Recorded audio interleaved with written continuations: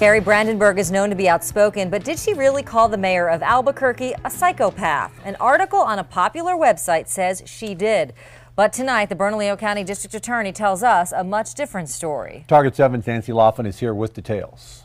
Well, the article was posted last night on Buzzfeed.com. It's an internet company often focused on social and entertainment news. Today, DA Carrie Brandenburg says the reporter got things wrong.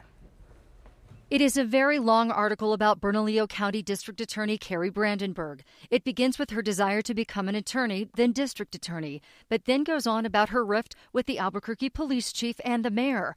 The article says Brandenburg has no beef with rank and file with APD officers, but the article goes on to say she has little respect for Chief Gordon Eden and other high-level police officials who she says, quote, allowed themselves to be used, and just as quick to note what she thinks about Albuquerque Mayor Richard Berry, of whom she said, I think he's a psychopath. So we reached out to the district attorney. Her spokesman sent a statement saying, quote, I absolutely refute making any statement regarding the mayor. Further, I do not believe it to be true. I reached out to the mayor to reassure him, and I've also contacted the Buzzfeed reporter to dispute the statement attributed to me.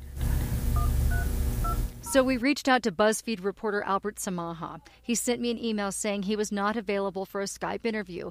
But in his email, he said, quote, I stand by the quote and everything else in the story. I remember her saying it, and I have it in my notes. We also reached out to the mayor. His office sent a statement saying the mayor has no comment on the article other than to say public safety and the city's working relationship with the DA's office have been and continue to be of utmost importance to the administration.